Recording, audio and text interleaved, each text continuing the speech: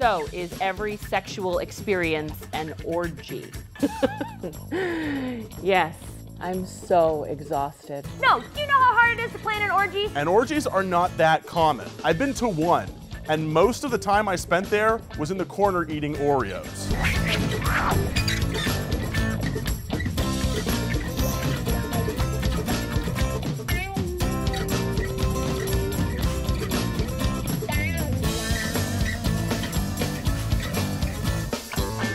Why isn't one person enough? By that logic, you should only have to have one friend. I have friends who I'm just Facebook friends with and friends who I would pick up from jail. It's not that one person isn't enough, it's that lots of people fascinate me. What's the difference between poly and cheating? The difference between poly and cheating is that cheating is a violation of the relationship. Polyamory is all about consensual discussion, being on the same page. You make out with somebody else, that's part of the deal. It's not about betrayal. It couldn't be any different. Is it due to your religion? You're thinking of polygamy. Does it bother you that some people don't know the difference between polyamory and polygamy? Most definitely that bothers me. Polygamy, for the most part, one is more of a legal term, two, it's more linked to religion, it's more about the man and some subservient women. Polyamory is egalitarian, everyone has a voice. What's the biggest tool to help polyamory work? Communication. Being honest. You have to talk about what you think, how you feel. Love and compassion comes first. Is non-monogamy normal? I think maybe the question really is monogamy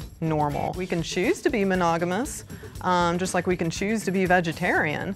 But as Dr. Ryan says, that doesn't mean the bacon won't still smell good. It's okay to be non-monogamous as long as you do it in an ethical way that doesn't betray anyone. Oh, how do you deal with jealousy? In seriousness, jealousy is something we all deal with. You know, we're jealous of people in our industry, sometimes we're jealous of people in our family, but for some reason we consider sexual jealousy to be this insurmountable problem.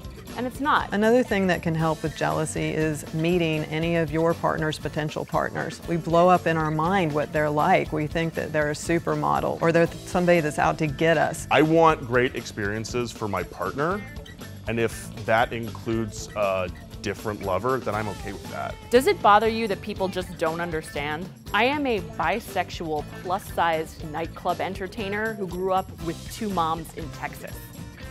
I find it's best not to worry what other people think.